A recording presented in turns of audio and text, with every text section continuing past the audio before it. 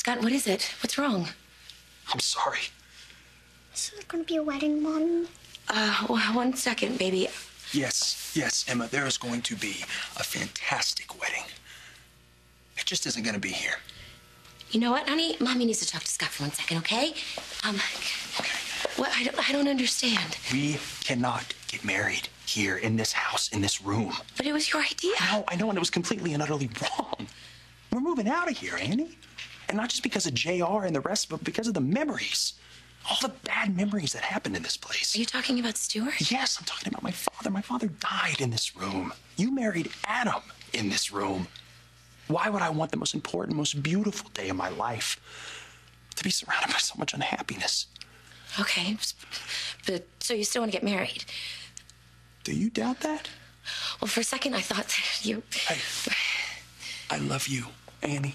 I want you to be my wife. That hasn't changed.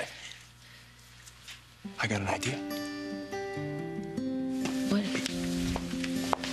Can you stick around for a while? Yeah. Yeah. Scott, what are you doing? Okay, I can't tell you, but I think you're gonna like it. Where's she going, Mommy? I don't know, sweetheart, but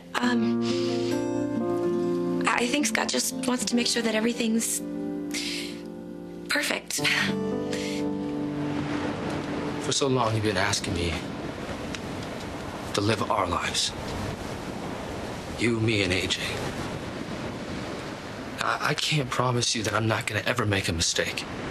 But I can promise you that I'm not going to make the same kind of mistake I made with Annie. You can't know that. Look at me. When I was dying,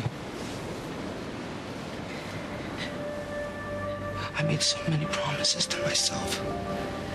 And when I got better, I broke most of them.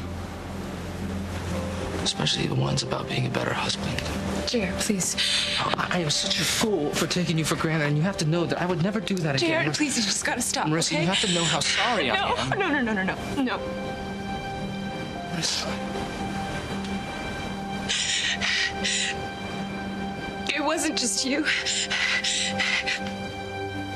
It wasn't just you. Yeah, I should have never left you alone. It was inevitable, him finding out.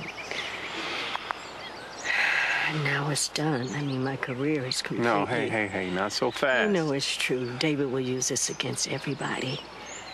Frankie and Jake. He'll make sure that they're punished for supporting me. It ain't over till it's over.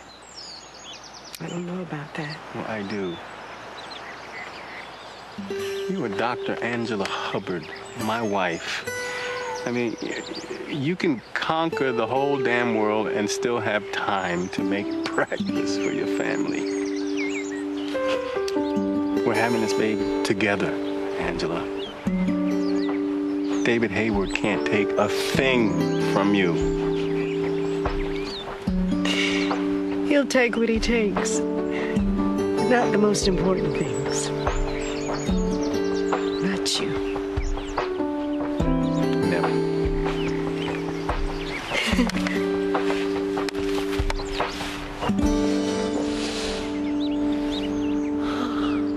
That's awful. I knew it.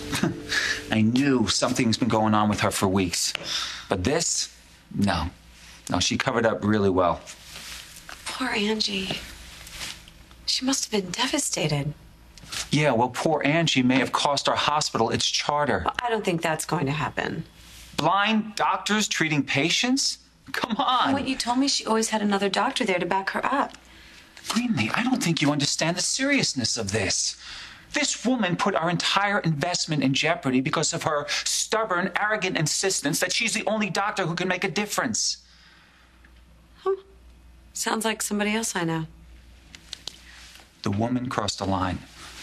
Then let the lawyers handle the fallout if there is any. Angie is going blind. Obviously, she can't keep seeing patients, but she could be an administrator. You're not going to let that happen, are you? All right, you know something? It's been a long day. Why don't we talk about this some other time? No, that would never do. You want your pound of flesh for all the wrongs the Hubbards have done to you, and you're going to get it no matter what. Tell me something, David. How many battles can you handle? How many wars can you fight?